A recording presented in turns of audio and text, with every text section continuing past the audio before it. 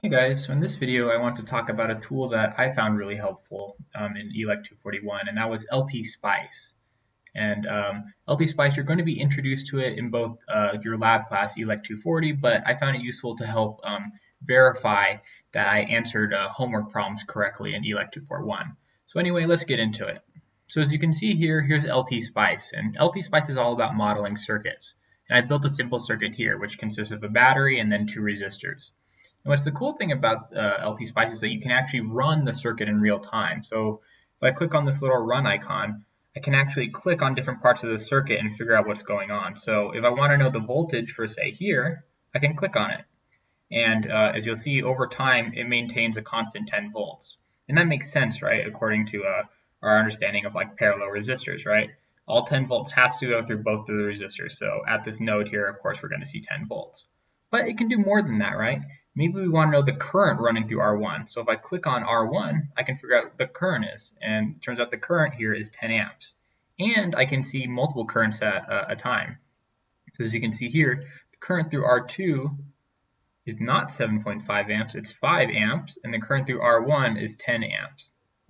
And that makes sense according to our understanding of parallel resistors. Since this resistor has twice as much resistance compared to this resistor, it makes sense that half the current should be flowing through it compared to this 1 ohm resistor. But anyway, how did I actually build this circuit? Well, what I'm going to do is I'm going to close out and I'm going to build the circuit from scratch. So I'm going to close out of this, I don't need to save it, and we're going to open up a new schematic. So once you've downloaded LTSpice, you can follow these instructions. So click on New Schematic, and the first thing we're going to do is we're going to place down our voltage source. So we click on this little icon here, which will bring up a bunch of different components. And we can choose from any of these. So at some point, you guys will probably look at op amps. You can do things like LEDs, even transistors if you want to, but we're looking for a battery right now. And the term for battery in LTSpice is voltage, and it essentially means voltage source. So we're going to choose that, and we're going to click to place it down on the schematic. All right, good. We placed a battery down. And you can right-click in order to get out of the tool. So the next thing we want to place down is a resistor, right? So if you go up here, you can see this icon that says resistor. So we're going to click on it, and then we're going to add in our two resistors. Okay, good. So now we've managed to place down all our components. We want to wire it. So what you're going to do is you're going to click on this icon here, which is wire, and then you're just going to click and connect all the components.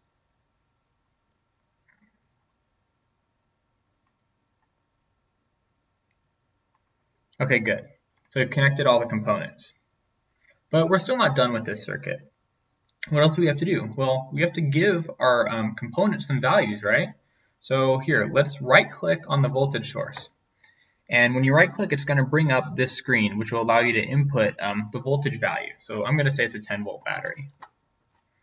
And you can right-click on the resistors to do the similar thing. So if we want to say our resistance is 1 ohm, we could just type in 1.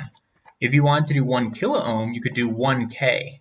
And if you wanted to do 1 mega ohm of resistance, which is a pretty large resistance, you can even do 1 capital M or 1 capital meg, and that'll give you 1 mega ohm of resistance. I'm just going to leave it as 1 ohm. I'm going to do the same thing for R2, and I'm just going to say that this is 2 ohms. Okay, good. So we've labeled all the components within our schematic.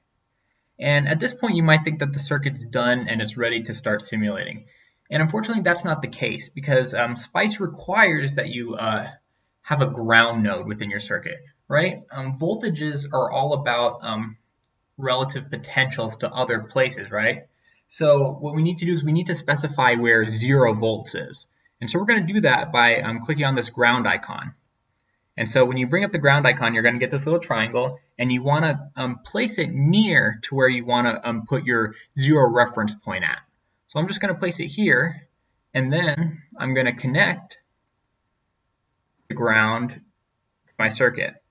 And so what this is telling us is that all points connected to ground are now at 0 volts. So now we have a reference point. So now that we know that up here it must be 10 volts, right? Because the battery source goes from 0 to 10 volts, right?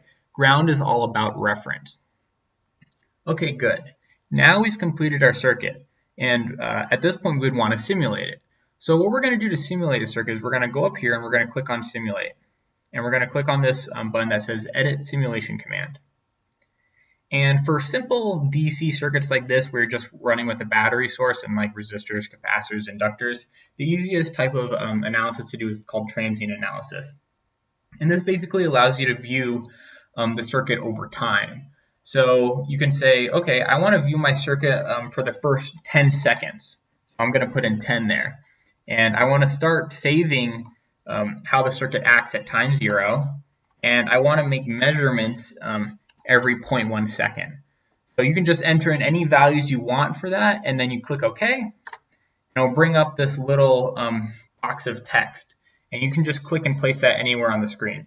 That box of text is just to remind you what the parameters are of your test and the fact that you have a simulation ready to go.